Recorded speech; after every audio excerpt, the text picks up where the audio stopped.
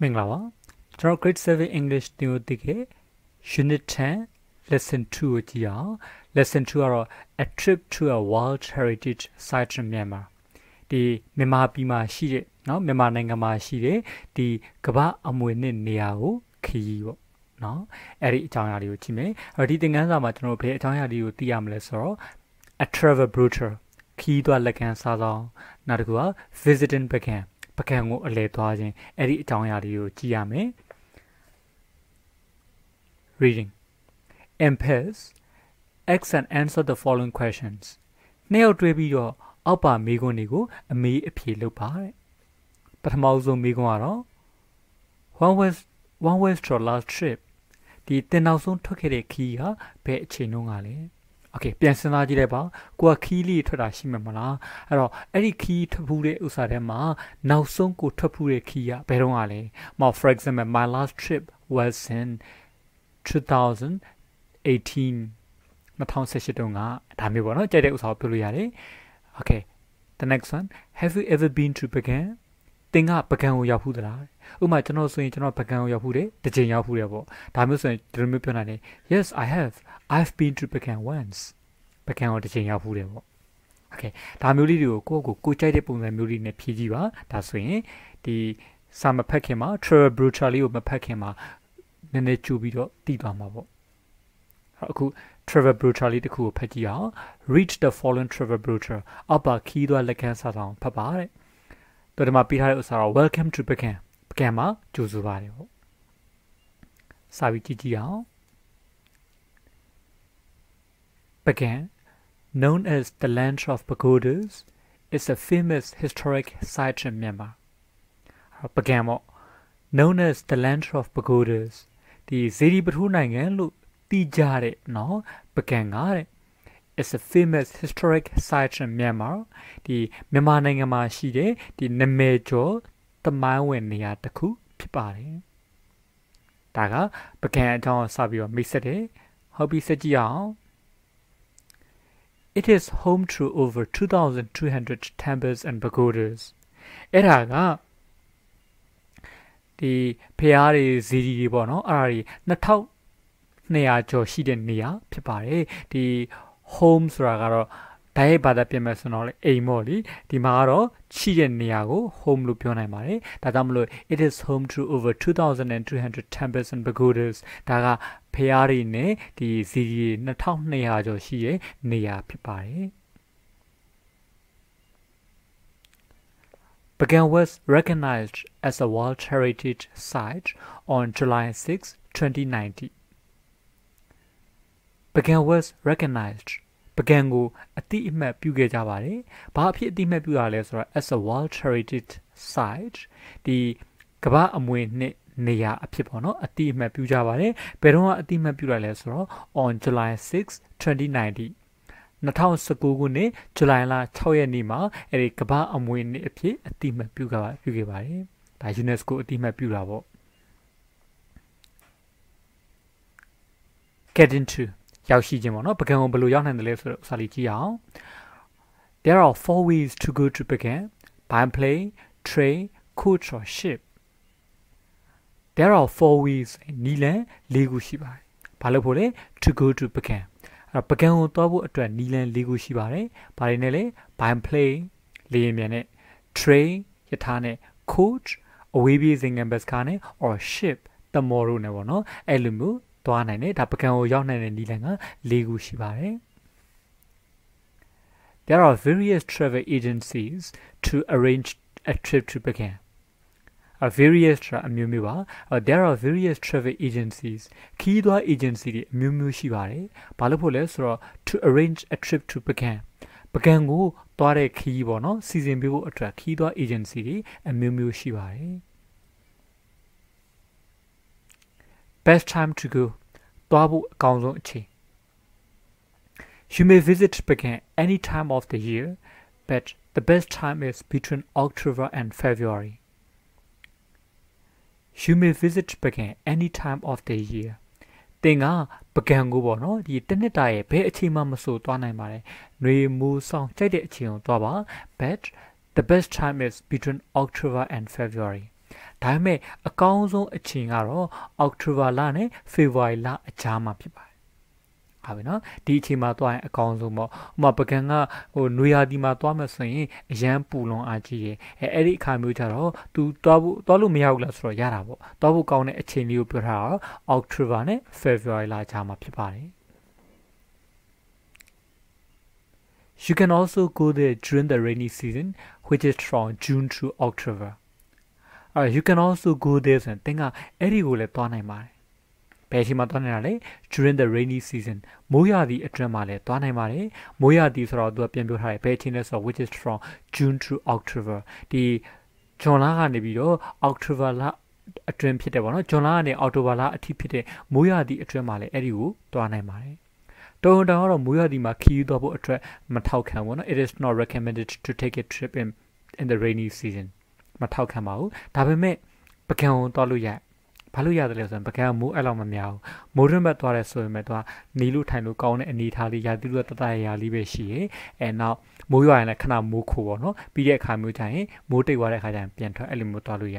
ကျွန်တော်ဆိုရင်ပကံသွားတဲ့ဥစ္စာမိုးရင်းဘက်သွားတာအဲ့တော့မိုးဝိုးနဲ့ရွာလို့ဆိုရင်ခဏမိုးခိုးလိုက်တယ်ပြီးတော့မိုးကတိတ်သွားပြီးအဲ့ကျရင်ပြန်သွားတိတ်လည်းမပူပေါ့နော်အဆင်ပြေတယ်အဲ့လိုမျိုးလည်းသွားနိုင်ပါတယ် main areas in Bagan မှာအဓိကနေရာတွေ Bagan is divided into 4 main areas ညာဦး Old Bagan မြင်းကပါ and New Bagan divided ဆိုတာကခွဲခြားထားတာပြောတယ်Bagan is divided into 4 main areas Bagan ကိုအဓိကနေရာ၄ခုနဲ့ခွဲခြားထားပါတယ်အဲ့ဒါတွေကဘာလဲဆိုတော့ညာဦးဒီရွှေစည်းကုန်းဖျားရှိတဲ့ဒါညာဦးမှာနောက်တစ်ခုက Old Bagan ပကံမျိုးဟောင်းနောက်မြင်းကဘာဒါမြင်းကဘာအရေးပေါ့နော်ဒီမြင်းကဘာဖျားရှိတဲ့နေရာမျိုးမြင်းကဘာနဲ့ and new ပကံမျိုးတစ်တို့ဖြစ်ပါတယ်ပကံကိုအဲ့လိုမျိုး၄ခုခွဲထားရနော် getting around လှည့်လည်သွားလာခြင်း to get around Bagan you can hire a bicycle and cycle at your leisure to visit any pagoda or temple of your choice to get around Bagan မှာလှည့်လည်သွားဖို့အတွက် you can hire a bicycle သင်ကစပိန်နီတစ်စီးကိုငှားပြီးတော့ and ငှားပြီးပါလို့မလဲ cycle at your leisure ဆိုတာအေးအေးလူလူနော်ဒီလိုမျိုးပြောတာပါဆိုလိုတာကဘယ်အချိန်ရောက်မှဖြစ်မယ်နော်ဘယ်လိုသွားမှဖြစ်မယ်အဲ့လိုမျိုးမရှိဘဲနဲ့အေးအေးလူလူသွားတဲ့ဥစ္စာမျိုး at your leisure လို့ပြောတယ်အဲ့တော့ cycle at your leisure အေးအေးလူလူစပိန်နီစီးပြီးသွားနိုင်ပါတယ်ဘယ်လိုလဲ to visit any pagoda or temple of your choice ဒီကိုရွေးချယ်ထားတဲ့เนาะဘယ်စီရီဖျားကိုမဆိုအေးအေးလူလူစပိန်နီစီးပြီးတော့သွားနိုင်ပါတယ်ဒီနေ့မှာ sentence structure လေးတစ်ခုမှတ်ထားပါအဲ့ဒါကဒီ can က hire ဆိုတဲ့ verb နဲ့ဆိုင်တယ်လို့ cycle ဆိုတဲ့ verb နဲ့လည်းဆိုင်တယ်you can hire a bicycle စပိန်ကိုငှားသွားနိုင်တယ်ပြီးတော့ပြန်ထည့်မယ်ဆိုရင် you can cycle at your leisure အေးအေးလူစပိန်စီးနိုင်တယ်ဒီလိုမျိုးဆိုလိုတာပါအဲ့ဒါကိုတွားပြီးတော့မမှားစေနဲ့နော် you can hire a bicycle and cycle ဆိုပြီးတော့စပိန်နဲ့ cycle ငှားနိုင်တယ်လို့သူပြောချင်တာမဟုတ်ဘူး cycle ကိုပကံမှာငှားလို့ရတာမှန်တယ်ဒါနဲ့ဒီဝက်ကြမှာပြောထားတာကတော့စပိန်ငှားပြီးတော့စီးလို့ရတယ်လို့သူပြောချင်တာဒီအချက်ကိုသတိထားမယ်နော်တကယ်လို့များတော့ cycle ငှားလို့ရတယ်လို့ပြောချင်တယ်ဆိုရင်a bicycle and a cycle ဆိုပြီးတော့ article နှစ်ခါပါမယ်နှစ်ခါမပါဘူးဆိုရင်ဒါသူပြောချင်တဲ့အဓိပ္ပာယ်က cycle ပါငှားလို့ရတယ်လို့မဟုတ်ဘူးအဲ့တော့ကိုဒီမှာဒီဝက်ကြပုံစံအရတည်ထားမှာ you can hire a bicycle သင်ကစပိန်ကိုငှားနိုင်တယ် and ဒါဝက်ကြလေးကိုဆက်ထားတာ cycle at your leisure ဆိုလိုတာက you can cycle at your leisure အေးအေးလူစပိန်လေးစီးပြီးတော့သွားနိုင်တယ်ဒီလိုမျိုးပြောတာပါအဲ့တော့ cycle means စပိန်စီးverb နေနဲ့တုံးတာနော်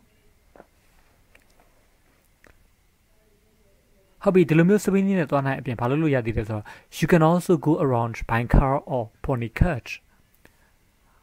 တင်ကကားဒါမှမဟုတ်မြင်းလင်းနဲ့လေလှည့်လေသွားလာနိုင်ပါသေးတယ် A hot air balloon ride is wonderful a hot air balloon ဆိုတာမိုးပြန်ပူပေါင်းမှာဒါတွေပေါ့ a hot air balloon ride ဒီမိုးပြန်ပူပေါင်းစီးခြင်းကလည်းပဲ is wonderful အံ့ဩစရာကောင်းပါတယ် The view of the temples from the balloon is breathtaking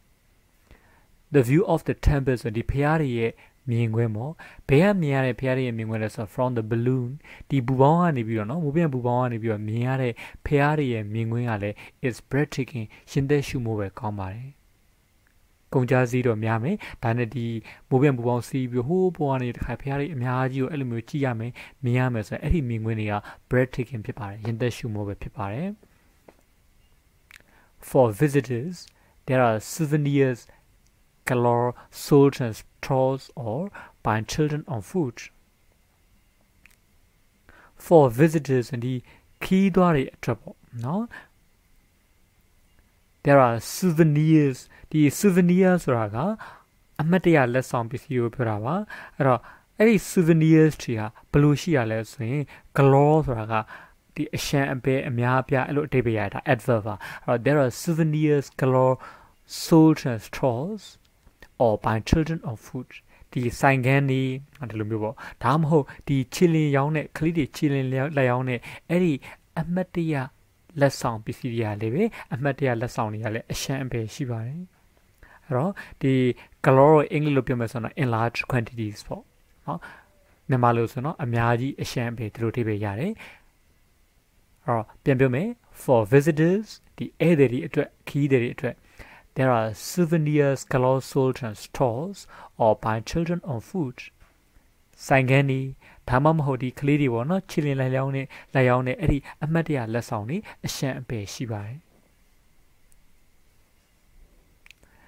must see in Bagan မှာမဖြစ်မနေကြည်ရမှာတွေပေါ့ Bagan is known for its temples and pagodas Bagan ကသူရဲ့ဖျားတွေစီဒီတွေဒါတွေကြောင့်မလို့လူသိများပါတယ် Some are old and some are in ruins, but they are still sacred places. Some are old, the two are old temples to pagodas to Brava, and some are in ruins, the two are all but they are still sacred places. Daimatruga, a tomb that are nearly Pinidumari. Some famous pagodas and temples are Georgiare. ဒီ CD တွေနဲ့ဖျားတွေတချို့ကတော့ဆူလာမဏိဒီ CD ပါဆူလာမဏိအာနန္ဒာဒါနောက်တော့ထီလိုမင်းလိုဒီဖျားပါနောက်ကတပ်ပင်ညူဒါပါနောက်ကရွှေစီကုံဖျားရွှေစံတော်ဒီမှာပါနောက်တစ်ခုကဓမယန်ကြီးဒါဒီဓမယန်ကြီးဖျားပါနောက်တစ်ခုကဘူးပေါ့နော်ဘူးဖျားဒါပါဟုတ်ပြီဒါတွေက some famous pagodas and templesအဲ့ကြော်ကြတဲ့ဖျားတွေနဲ့စီဒီတွေပေါ့ဒါတွေဖြစ်ပါတယ် Bagan is famous for its rooftop views of endless pagodas and temples at sunrise and sunset Bagan is famous and Bagan ကကြော်ကြပါတယ်ဘာအတွက်ကြောင့်မလို့ကြော်ကြရလဲဆိုတော့ for its rooftop views သူရဲ့ဒီ rooftop ကတကယ်တော့ပြောမှဆိုတော့ခေါင်မိုးပေါ့အဲ့တော့ rooftop view ဆိုရင်ဒီခေါင်မိုးပေါ်ကကြည့်လို့ရတဲ့မြင်ကွင်းတွေတနည်းပြောမယ်ဆိုရင်အပေါ်စီးမြင်ကွင်းတွေပေါ့နော်ဒါကြောင့်မလို့သူကကြော်ချပါတယ်ဟုတ်ပြီအဲ့ဒီကနေကြည့်တဲ့အခါမှာဘာလို့မြင်ရမှာလဲဆိုတော့ of endless pagodas and temples ဒီအဆုံးမရှိတဲ့နော်ဒီဖျားတွေနောက်ပြီးတော့စီဒီတွေပေါ့အဲ့ဒါတွေဘာမှမြင်ရတဲ့ဥစ္စာလဲဆိုတော့ at sunrise and sunset ဒီနေထွက်ချိန်နဲ့နေဝင်ချိန်မှာအဲ့ဒီအဆုံးမရှိတဲ့ဖျားတွေနော်အဆုံးမရှိတဲ့ဇီဒီတွေဖျားတွေအဲ့ဒါတွေရဲ့အပေါ်စီးကမြင်ရတဲ့ရှုခင်းကြောင်းမလို့ကြော်ကြပါတယ်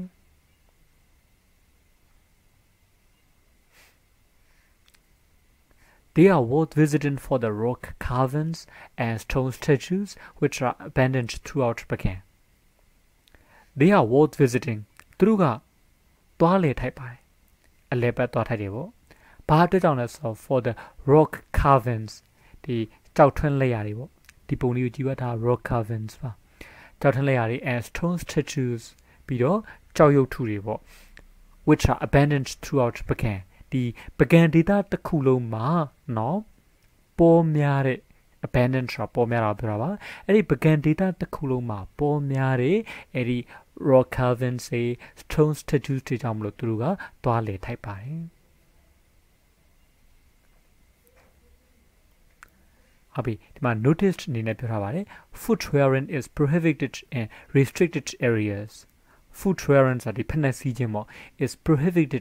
prohibited means not allowed ခွင့်မပြုထားတာတားမြစ်ထားတာပေါ့ in restricted areas ကန့်သက်နေမြေတွေမှာဖက်နဲ့စီးခြင်းကိုတားမြစ်ထားပါတယ်ဒါနိုင်ငံသားတယောက်အဖို့ဆိုတော့ဒီလိုမျိုးလေးပြောမှရမှာ foot wearing is prohibited in restricted areas လို့ပြောရဒီမြန်မာတွေဖို့တော့သိပါလိမ့်မယ်ဒီဖះเจ้าကန်နေဖះเจ้าကန်ဝင်းနေအတွင်းမှာသူ့ရဲ့ပြဝင်အတွင်းမှာဆိုရင်တော့ဖက်နဲ့မစီးရအောင်တခြားဒီတိုင်းသွားမယ်လမ်းတွေပါသွားမယ်ဆိုတော့ဒါဖက်နဲ့စီးလို့ရတာပေါ့နော်ဒါကြောင့်မလို့သူက foot wearing is prohibited in restricted areas လို့သူပြောထားတာပါ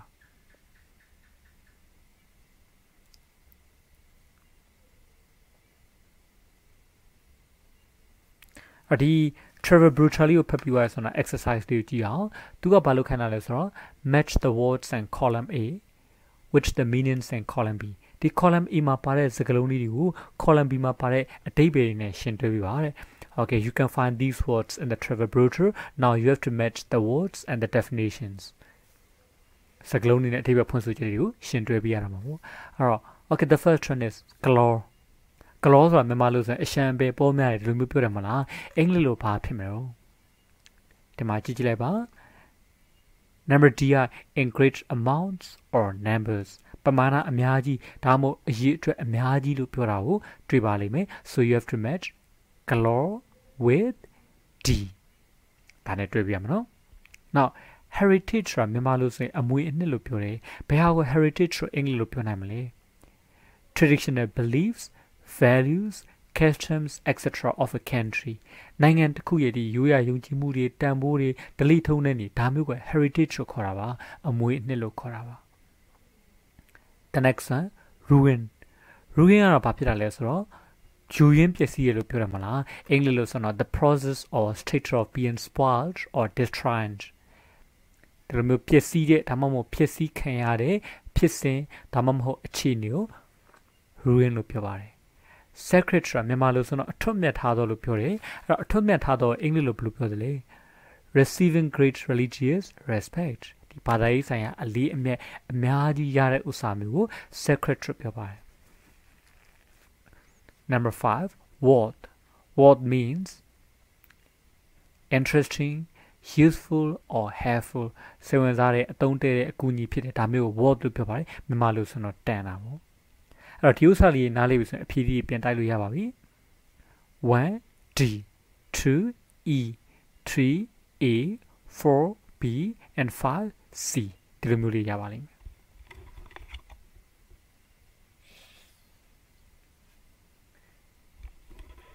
အဲ့တော့ဒီစလုံးလေးတွေကိုမှတ်မိမယ်လို့ထင်တယ်နော်နောက် exercise လေးတစ်ခုကြည့်အောင်ဒီ exercise ကတော့ဘာလို့ခံရလဲဆိုရင် complete each sentence with the words and exercise 2B ဒီဝိတာတစ်ချောင်းချင်းစီကို exercise 2B မှာပါတဲ့စကားလုံးလေးတွေနဲ့ဖြည့်ဆွတ်ပေးပါတယ်အဲ့တော့ do you remember the words and exercise 2B သူမှာပါတဲ့စကားလုံးတွေမှတ်မိသလား claw heritage ruin sacred and word you have to use these 5 words to complete the blanks အဲ့စကားလုံးတွေကိုနော်ဒီ quality လေးဖြည့်ဖို့အတွက်သုံးရမှာပေါ့ okay let's look at the first one in began there are many blank pagodas and temples which Buddhists hold in great respect. In Bagama, there are many blank pagodas and temples. The Seri Batori, no, Payari, Tamuri, Amyaji, Shibari. Below Seri Batori Payala saw which Buddhists hold in great respect. Buddha Bada Weni, the အလေးမြတ်အကြီးထားတဲ့เนาะအလေးမြတ်အများကြီးထားတဲ့အဲ့ဒီ pagodas and temples တွေရှိပါတယ်ဘယ်လို pagodas တွေ temples တွေလဲအထွတ်မြတ်ထားတဲ့ pagoda နဲ့ temple ဖြစ်မှာပေါ့เนาะအင်္ဂလိပ်လိုဆိုတော့ဘာဖြစ်မလို့ဒီ exercise 2B မှာပါတဲ့စကားလုံးလေးပြန်ကြည့်လိုက်မှဆိုတော့ sacred တော့တွေ့မှာပေါ့ so you have to use sacred for number 1 Number 2, Bagan is one of the world's blank sites in Myanmar.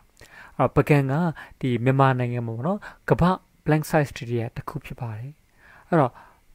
ဘာ site တွေတစ်ခုဖြစ်မလို့ အမွေအနှစ်ပေါ့ယဉ်ကျေးမှုအမွေအနှစ်နေရာတွေကတစ်ခုဖြစ်ပါပေါ့ကမ္ဘာယဉ်ကျေးမှုအမွေအနှစ်လေဒါကြောင့်မလို့သူ့ကိုအဲ့လိုအမွေအနှစ်ဆိုတဲ့စကားလုံးကဘာလို့ဖြစ်ရမလို့ heritage ဒါ number 2အတွက်ဖြစ်မှာပေါ့ okay number 3 there are shops with handicrafts blank for you to pick and choose there are shops and sign ရှိတယ်ဘလို့ sign လဲဆို with handicrafts ဒီလက်မှုပစ္စည်းပေါ့နော်blank လေးပြထားတယ် for you to pick and choose ဒီယူပြီးတော့ရွေးချယ်စရာအဲ့ဒီလက်မှုပစ္စည်းတွေဘလို့ရှိတာလဲအများကြီးရှိတာပါအရှံပဲရှိတာပါဟုတ်တယ်နော်အဲ့တော့ exercise 2B ရစကားလုံးလေးကိုပြန်ကြည့်လိုက်မှဆိုရင် color ဆိုတော့တွေ့မယ် so you have to use color for number 3 number 4 begin is blank visiting forest rooftop views of endless chambers at sunrise and sunsetအဲ့တော့ပကံကဒီနေထွက်ချိန်နဲ့နေဝင်ချိန်မှာအဲ့လိုမျိုးအဆုံးမရှိတဲ့เนาะဒီဖျားတွေရဲ့အပေါ်စီးကမြင်ရတဲ့မြင်ကွင်းတွေကြောင့်မလို့အလဲ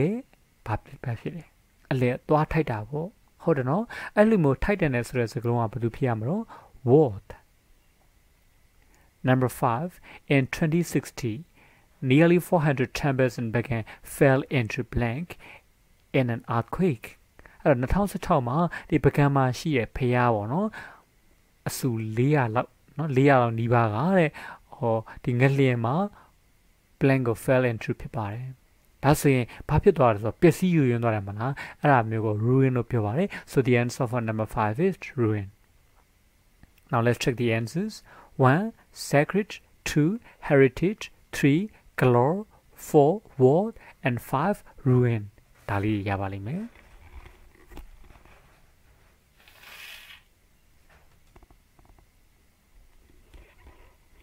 Exercise 2D.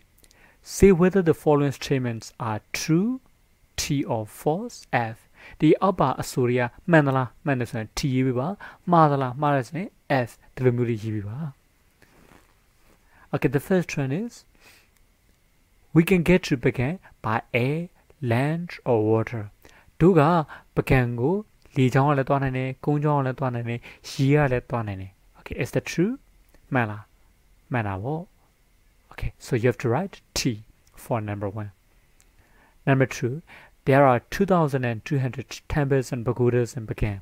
Bagan ma, no, the Zidi, Piari, Araria, Nataunia Shivare. Happy, the Cheka, Mandala, Madala. Actually is false. Mabare. Paludosor, Nataunia, Tija Shidamabo, Nataunia, Jo Shida. Okay, over 2,200 temples to Piwama. Dimaro 2,200 temples to be pure Peter Jamlu. This statement is false. Please write F. F Ligiva. Number 3. The best time to visit Bagan is during the rainy season. Bagan go toalebu atra account zone a chingaro, Muya di atrama pipare. Happy? Aro. ဒီအချက်ကမှန်သလားဘယ်ဟုတ်ပါမလဲမိုးရသည်မှာတွားလို့ရတယ်လို့ဘယ်အချိန်မှလည်းတွားလို့ရသေးတယ်သူပြောတာရှိတယ်လေဒီ October နဲ့ February လကြားမှာတွားလို့လည်းရသေးတယ်ဒါကြောင့်မလို့ဒီ rainy season ကအကောင်းဆုံးဖြစ်ပါတယ်လို့ပြောထားတဲ့ statement ဘာဖြစ်တော့မှားတာပေါ့ false number 4 cycling is the only way to go around Bagan စပိန်စီးခြင်းက Bagan မှာလှည့်လည်သွားဖို့အတွက်တခုဒီတော့နီလန်ဖြစ်ပါတယ် is that true မှန်လားဘယ်ဟုတ်ပါမလဲမှားတာပေါ့ဘာလို့လဲ cycling နဲ့တော့လို့ရတယ် pony cart မြင်းနဲ့တော့လို့ရတယ် car ကားနဲ့လည်းတော့လို့ရတယ် so the statement is false မှားတာပေါ့ 5ကိုကြည့်အောင် visitors can take a hot air balloon ride during their stay in Bagan အော်ခီးသွားတွေကဒီပကံမှာတဲနေတဲ့အချိန်အတွင်းမှာမိုးပြန်ပူပေါင်းစီးနိုင်ပါတယ် is that true မှန်တာပေါ့ true ပါ number 6 visitors can hardly find souvenir shops there အော်အဲ့ဒီပေါ့နော်ခီးသွားတွေကအဲ့ဒီမှာဒီအမတ်တရလက်ဆောင်ပစ္စည်းဆိုင်တွေကိုတွေ့ရခဲ့တယ်အဲ့ဒါရောမှန်သလားဘယ်မှန်ပါမလို့လက်ဆောင်ပစ္စည်းဆိုင်တွေအများကြီးတွေ့ရမယ်လीဒါကြောင့်မလို့ this statement is false ဒီလိုမျိုးဖြစ်ပါလေ ရမယ်နော်အဲ့တော့ဒီသင်ခန်းစာမှာဆိုရင်သူက temples pagodas ဒါမျိုးတွေသူပြောထားရရှိရလေအဲ့တော့ဒါတွေကဘာကွာတယ်လေအရှိမလဲ temples pagodas ဒီလိုမျိုးတွေပြောထားရရှိအဲ့တော့ဒီ pagoda ကိုအရင်ပြောအောင်ဖျားဆိုတဲ့ဥစ္စာကြတော့သူကအကုန်လုံးကိုဆိုလိုတယ် temples တဲ့ဖျားထဲမှာပါတယ်နော်နောက်တစ်ခုကဒီပထိုးပေါ့နော်ဟို bell shape ခေါင်းလုံးပုံစံရှိတဲ့ဥစ္စာမျိုးကိုသူပထိုးလို့ခေါ်တယ်ဒီ struba လို့ခေါ်တယ်အဲ့ဒီ temples တွေရော strubas တွေရောအဲ့ဒါတွေအကုန်လုံး pagodas တွေပေါင်းပြောလို့ရဟုတ်ပြီနော်အဲ့အတွက်ကြောင့်မလို့တို့ပကံမှာရှိတဲ့ဥစ္စာတွေအကုန်လုံးကိုပေါင်းပြီးတော့ပကံမှာဆိုတော့ပုံစံတွေမျိုးမျိုးရှိမယ်လေအာနန္ဒာဖျားတို့နော်နောက်ပြီးတော့မင်းကဘာဖျားတို့ရွှေစည်းကုံဖျားတို့အဲ့ဒါတွေတစ်ခုနဲ့တစ်ခုတူတာမဟုတ်ပုံစံတွေဒါပေမဲ့အဲ့ဒါတွေအကုန်လုံးမြန်မာလိုတစ်ခေါက်မှာဖျားဆိုပြီးပြောလို့ရတယ်ပဂိုဒဆိုပြီးပေါင်းပြောလို့ရဒါပေမဲ့ temple လို့ပြောတဲ့အခါမျိုးကျရင် तू ကနေရာတစ်ခုအနေနဲ့ဖြစ်သွားတယ်ဟုတ်ပါနော် temple လို့ပြောလိုက်တဲ့အခါမှာကိုကအဲ့ဒီမှာဟိုဖျားဝတ်ပြုလို့ရတဲ့နေရာတွေပေါ့ဒါမျိုးတွေကို temple လို့ပြောတယ်ဥမာပကံကိုရောက်ဖူးတယ်ဆိုရင်အာနန္ဒာဖျားတို့ဘာလို့ပြန်ကြည့်ကြည့်လိုက်အာနန္ဒာ temple လို့ပြောတယ်ဘာလို့လဲဆိုတော့ तू အထက်ထဲဝင်သွားလို့ရတယ်အဲ့ဒီမှာ तू တကယ်ပြောမယ်ဆိုရင်တော့ကြောင်းနဲ့တူပို့တူတာပေါ့နော်အဲ့အတွက်ကြောင့်မလို့အထက်ထဲမှာကြည့်လိုက်မယ်ဆိုရင်ဖျားစင်နူတော်ရရှိမယ်လှည့်ပြီးတော့သွားလို့ရမယ်တခန်းဝင်တခန်းထွက်ဒီလိုမျိုးသွားလို့ရမယ်ဆိုရင်အဲ့လိုမျိုးရတဲ့နေရာမျိုးကိုကျတော့ temple လို့ခေါ်တယ်ပြန်ပြောမယ်နော်အဲ့တော့ဒီလိုမျိုးဖျားဝတ်ပြုလို့ရတဲ့နေရာအတွင်းကိုဒီဝင်သွားလို့ရတဲ့နေရာမျိုးပေါ့နော်အဲ့ဒါမျိုးကိုကျတော့ temple လို့ခေါ်တယ်နောက်ပြီးတော့ခေါင်းလုံးပုံစံရှိတဲ့ဥစ္စာမျိုးကိုကျတော့သူက struba လို့ပြောတယ် temples tree strubas tree ဒါတွေအကုန်လုံးကိုပေါင်းစပ်ပြီးတော့ pagodas လို့ပြောတယ်ရမယ်နော်အရင်ခွဲကြပြီးသိချင်နေဒီလိုမျိုးပြောနေရမှာဆိုလို့ဒါအခုရှင်းပြထားတာပါ okay ခုနကပြောခဲ့တဲ့ဥစ္စာလေးကိုပြန်ပြီးတော့စစ်ကြည့်မယ်ဆိုရင်နော် number 1က true number 2 are false 3 false 4 false 5 true and 6 false ဒီလိုမျိုးရပါလိမ့်မယ် exercise 3 answer the following questions in complete sentences ဒီအောက်ပါမေးခွန်းတွေကိုပြည့်စုံတဲ့ဝါကျရည်နဲ့ဖြေဆိုပါ okay the first question is why is Bagan called the land of pagodas ပကံကိုစီဒီပထိုးနိုင်ငံလို့ဘာကြောင့်ခေါ်တာလဲ 2 when did it become a world heritage site ဒါကမ္ဘာအမွေနဲ့နေရာဘယ်တော့မှဖြစ်တာလဲ 3 how can you get there အဲ့ဒီကိုဘယ်လိုရောက်နိုင်တယ်လဲ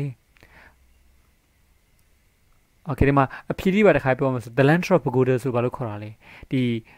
Temple Street Pagodas တွေ2200ကျော်ရှိလို့ပေါ့။ Now World Heritage Site ဘယ်တော့မှဖြစ်တာလဲဆိုရင်ဒါ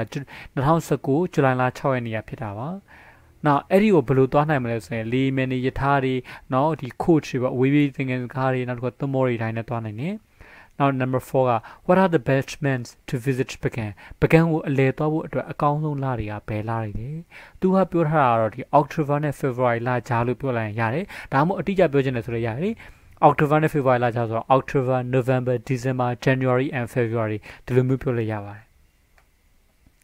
Now number 5က what are the four main areas of Bagan ပကံရဲ့အဓိကနေရာ၄ခုကဘာတွေလဲဆိုတော့ပြောရမှာပေါ့။ညောင်ဦး Old Bagan မြင်းကဘာ and New Bagan ဒါမျိုးလေးပြောပြရမယ်။ Now number 6က what are true activities visitor can do thereအဲ့ဒီမှာလုပ်နိုင်မယ့် activities နှစ်ခုကဘာတော့လဲဒါဆိုရင်လုပ်နိုင်မယ့်ဥစ္စာစပိန်စီကလေ cycling လုပ်နိုင်မယ်နောက်တစ်ခုကျတော့ဘာလို့မလဲဆိုကားနဲ့ဒါမှမဟုတ်မြင်းလှဲနဲ့သွားတဲ့ဥစ္စာမျိုးတွေလုပ်နိုင်တယ်ထပ်ပြောခြင်းနဲ့ရသေးဒါနှစ်ခုဆိုလို့ဒီဥစ္စာပဲပြောထားတာထပ်ပြောမယ်ဆိုရင်ဘာလို့ရသေးလဲဆိုတော့မိဖို့မြန်စီးတဲ့ဥစ္စာလည်းလုပ်လို့ရသေးရပေါ့ Okay number 7 what are the best places visitor might see in Bagan ပကံမှာခီးသွားတွေမဖြစ်မနေပေါ့နော်ကြည့်ရမယ့်နေရာတွေကဘယ်နေရာတွေတော့အဲ့ဆိုတော့Temple Street Pagodas တွေပေါ့ဒါကြီးကြည့်ရမှာပေါ့နော်ဒါတွေ sacred places တွေပါ